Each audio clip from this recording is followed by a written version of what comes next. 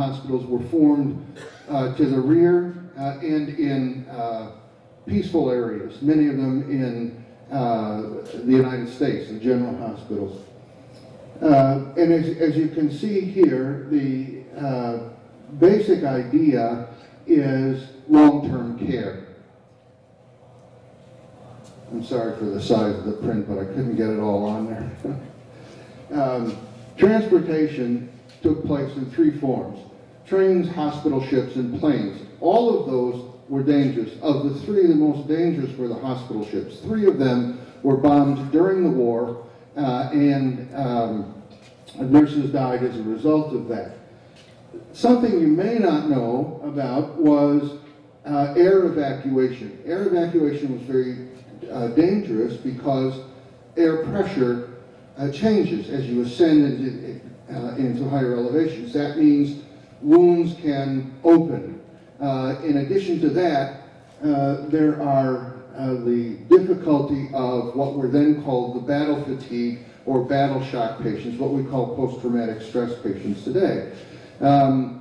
Those patients had to be restrained and often medicated because if they weren't, it could cause problems in flight for them and for the other patients.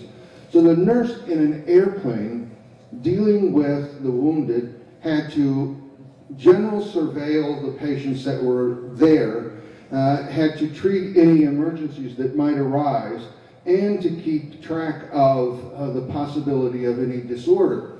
Sometimes prisoners of war were also transported in the same planes with the wounded, and that caused some severe problems. One nurse finally said to the, happened to be English soldiers who were wounded, it was getting quite tense, and the English patients were thinking of, well, let's just throw them out the door, out the window. And the nurse said, hey, wait a minute, these men were soldiers too, and that made a difference to the wounded. That calmed them down. But it demonstrates the point that the nurse had to be aware not only of medical conditions, but of the environment in which she was working. The air evacuation was quite successful. As you can see there, 46 patients died out of over 1 million. That's a pretty good record, unfortunately, not for the 46. One time there are unexpected events. This happened, this little reference here, happened in the Pacific. The plane went down because they didn't have enough fuel, and it went down on an island, and one of the patients had a severed windpipe. I don't know how this happened. It was described, not pictured, but the nurse used breathing tube from a syringe, colonic tubes, and tubes from a life jacket in order to get the man to breathe. That's a pretty innovative solution. I certainly wouldn't have thought of that. And I'm not sure many people would, but that's what was happening in air transport. So that the structure of operations provided an organizational context in which nurses could then operate successfully. And they did.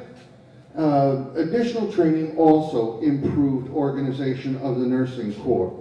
Nurses, of course, had to be trained in military procedure simply because you're dealing with a multi-million man organization, and moving people around quickly under dangerous circumstances had to be done in a way that was efficient and saved lives, and that's certainly in part what that training did.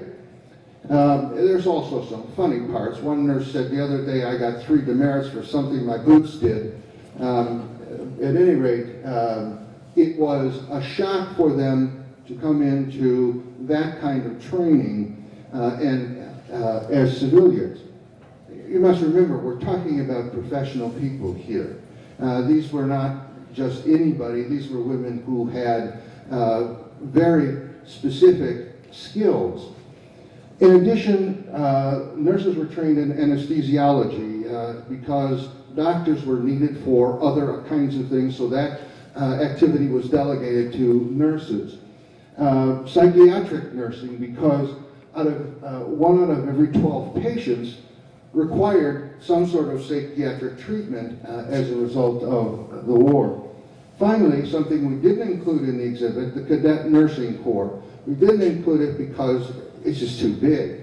We limited this to the Army Nursing Corps, the exhibit itself, but the Cadet Corps was created to supply nurses on the domestic front, the zone of the interior, where nurses served in civilian hospitals for the most part, but sometimes in medical or military hospitals. So all of those provided additional organizational training, and here, again, I apologize, it doesn't make your eyes cross to read that, but let me describe quickly what's there. It worked. The 12th unit had to move several times, as you can see there. They landed with the troops in Normandy and were moving across Europe with them. So they had to be able to set up the evacuation hospitals, the field hospitals, and move them on a moment's notice, and then set them up someplace else. Field hospitals were also difficult because often they were places occupied formerly by the enemy in ill repair. In North Africa, one unit encountered, after landing a hospital they had to create, had no electricity, no water, and no beds. Imagine having to cope with all of that, as well as wounded all at the same time. The 12th moved 11 times in 2 years, as Bellefaire, who's the author of this little pamphlet, pointed out. The point being that those skills learned in military training, professional skills from nursing school, and simple common sense that exerts itself under the influence of emergency all came together in a nice little package that worked. Many of the men who encountered nurses initially weren't sure that they could perform under the conditions of the field, and in fact they not only performed, they performed very well. So it worked. It worked in the Pacific as well. Nurses served all over the Pacific: New Zealand, Fiji Islands, New Caledonia, the Hebrides, as well as New Guinea, Guadalcanal, Saipan, Guam, Tinian, and other places in the South Pacific, in field hospitals. The Pacific was different from Europe because of infectious diseases, much more common in the Pacific theater than in the European theater. And some of that took long-term care. One thing called a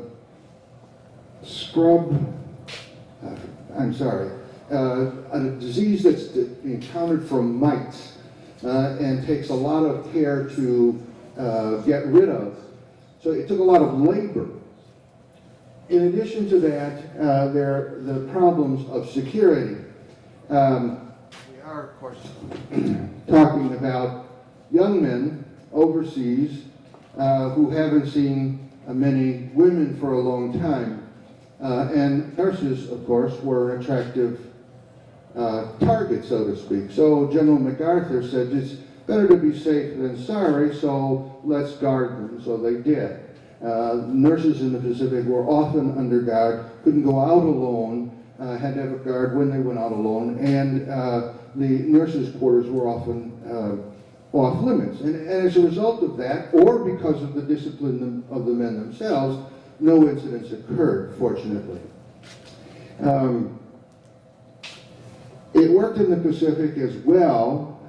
These are just some examples here. In January of 1943, there were 14,000 some American troops, almost 9,000 contracted some form of disease, malaria being the most common, especially in the CBI theater. malaria on the front lines of the CVI was often debilitating. As much as 84% of the men who served there contracted malaria. So that required special care, special uniforms. They're quite hot. The temperature is often equivalent to the humidity. So it was quite hot to have to wear those things, and not everybody did. The other part of that was to take Atabrine. Atabrine turned the skin kind of yellow-green. So many nurses said, I'm just not going to take this, and fortunately they didn't contract malaria. The rate went down as a result of those procedures. Overall then, fewer than 4% of American soldiers who received medical care died. That's unfortunate, of course, but still a pretty good record for any war. Remember, the nursing corps had to be set up immediately. It had to function quickly and efficiently right at the start, in 1941 and 42.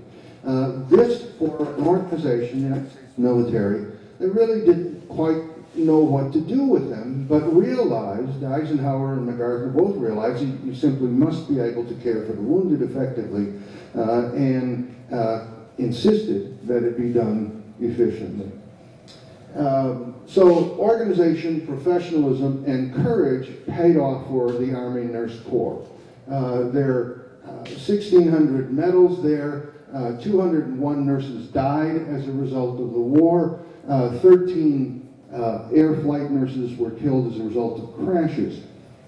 Overall, then, what we can say about the Army Nurse Corps and the women who served in it is they were soldiers too. They were warriors too, just like the men on the battlefield. But as you saw in the newsreel films, none of that was recognized at the time. And again, it's the title of our exhibit, We Didn't Do Anything, because that's what the culture said about these women.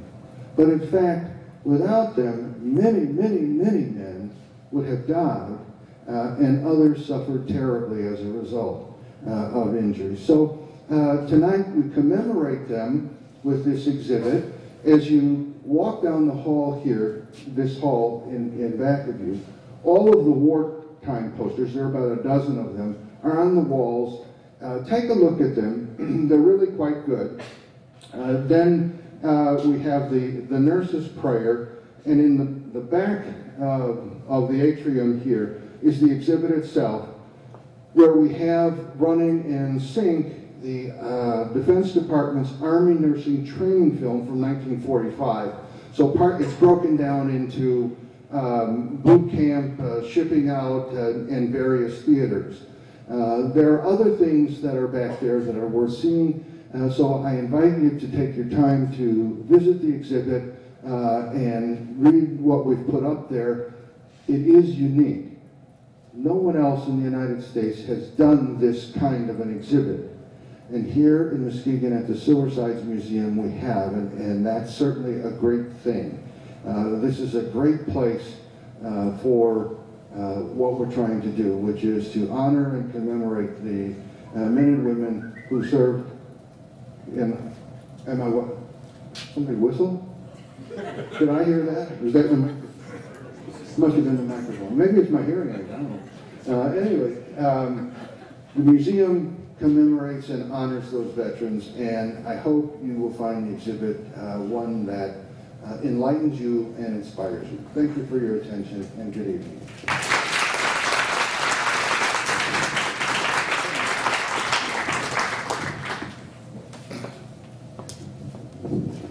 Okay, who's got a whistle in their pocket? Question. I'd like to introduce Barb Clark Flores, who's not in World War II, but did serve in the Nurse Corps since that time. And she's moved back to Muskegon since she and her husband, while he retired, and she's still working for him. Please stand, Barb. Welcome back. Welcome. Thank you. Thank you. I was also going to ask other nurses who are in the audience, men or women, Would you please stand? We need to thank you for what you do. Would you please stand? Thank you. Thank you. Thank you. Thank you. Thank you. Thank you. Thank you. And thank you for coming to this exhibit. Commercial. Upcoming events. Sometimes it's hard to get the word out there. Let me tell you, we try. We do put things in the Chronicle. We do a lot of them through social media. So we ask you just to pass on the word. March, the Tuskegee Airmen exhibit will open. We will also be having a dinner honoring veterans and presentation of the Dr. Robert Garrison Award. Monday, December 8th, a few weeks away, Voices of a Never-Ending Dawn, and talking about the men known as the polar bears from the end of World War I. And then when you ever drive over the causeway north Muskegon, you will see a polar bear at either end of the causeway. And you will hear more about that story. There's my colleague Jeff. I didn't even see you here before. Hello, Jeff. Good evening to you. Thank you for coming. And the spring lecture series begins on February 16th. That may not be very springy, but that's when we're starting that series. And then in February, a play, a drama, A Piece of My Heart, a true drama of 6 women who went to Vietnam. This play was put on in Holland. I've seen the video. It's pretty compelling, pretty sad, pretty dramatic, but that will take place in February. There are other things that are going on here, many of which are invited, but I don't know whether any of you would care to come to a dance, which we're going to host here for the Muskegon Catholic Central High School here at Christmas time. And then a military ball we're working on with the ROTC, from the junior ROTC from Muskegon High School. We hope that'll be around the beginning of March. So we're just moving on. I'm going to turn this over to my colleague because she is going to invite a couple of the special guests here tonight to do the ribbon cutting as we move down this hallway. So Peg, would you like to come forward and take over here? I would like to ask our 2 honored guests tonight to please cut the ribbon and open the exhibit for all the rest of us.